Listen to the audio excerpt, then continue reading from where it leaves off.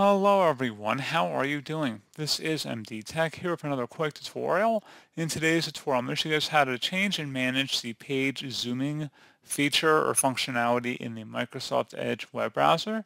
So this should hopefully be a pretty straightforward process here, guys, and without further ado, let's go ahead and jump right into it. So all you have to do is open up the Edge web browser and select the three-dotted icon up at the top right corner of the browser. That should open up the menu.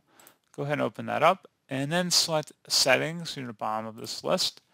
On the left side, you want to select Appearance, and then on the right side, you want to scroll down underneath Zoom, Page Zoom, Default Zoom Levels for all sites. To see zoom levels for certain sites, go to Zoom Levels.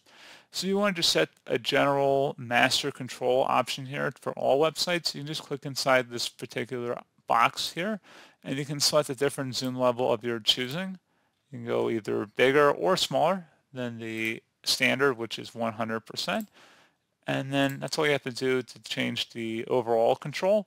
If you want to do it on a site-by-site basis, perhaps, if we go back here underneath Page Zoom, you can select the Zoom Levels hyperlink, which will allow you to actually go ahead and modify it for certain web pages. So for example, if I were on Google right now, if I zoomed in on this web page using the control and the zoom or scroll button on my mouse, I can scroll in or out.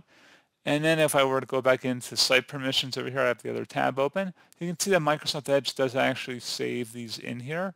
So definitely a cool little feature there to keep in mind. So like I said, pretty straightforward process, guys. And as always, thank you for watching. Do hope I was able to help you out, and I do look forward to catching you all in the next tutorial. Goodbye.